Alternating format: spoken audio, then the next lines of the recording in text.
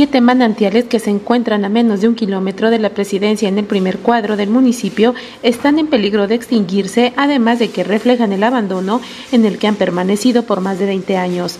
Restos de basura, llantas, botellas y grafiti son la imagen que predomina en ellos.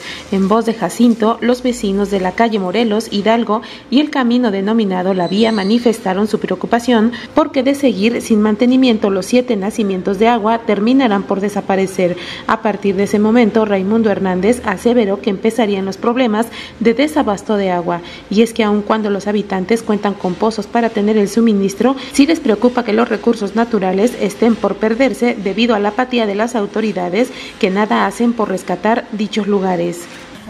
Esta agua subía hasta más o menos ahí se ve dónde está la piedra. Todo esto se reviviera más que nada.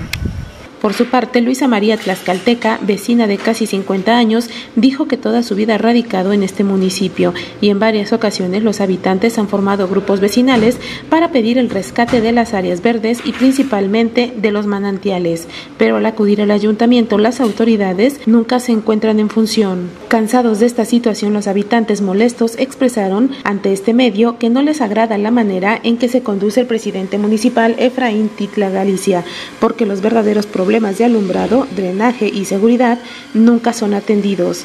Cabe hacer mención que los manantiales fueron utilizados hace más de 10 años por las amas de casa como lavaderos. Inclusive se realizaban verbenas con las familias de la comunidad y juntas auxiliares, así hasta que se convirtió en un sitio atractivo para el turismo. Sin embargo, eso quedó en el olvido.